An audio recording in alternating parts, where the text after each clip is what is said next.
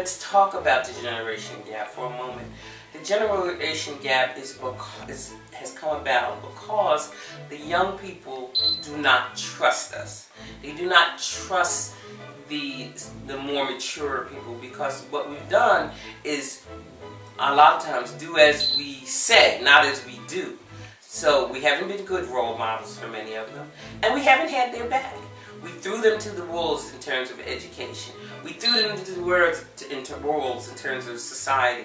So I knew when I was coming up that every neighbor had my back. I did not have to worry about anything because I was safe with every neighbor that moved down the street. Today, our babies can't go everywhere and think to their neighbors and think that they're safe, because the neighbor might be attacking them. So they feel attacked from every, right? And they're right.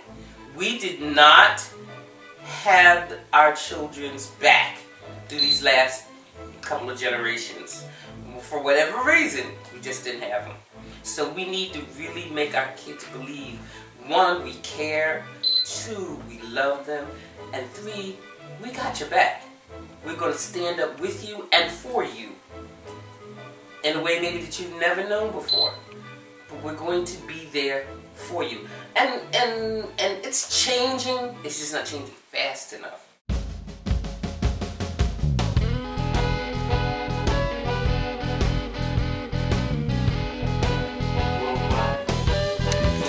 Changing attitude. Changing an attitude. We have to change women's attitude in order to change the attitude of society. Thank you.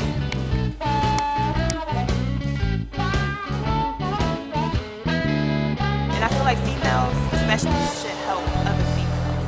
But sometimes we're so, like, girls walk past each other and just stare each other down, or one girl will stare the other girl down. I don't know if it's because she's pretty or the girl's intimidated, but we don't uplift each other enough, and we don't have enough support for each other. And that's, I feel like, one of the biggest problems in every situation. If we just all came together, worked together, helped each other, I think things would be a little better. Thank you so much. It's awesome. Very different issues and concerns. I'm finding so many different mentalities. It seems hard. It seems challenging. I don't say hard because the only thing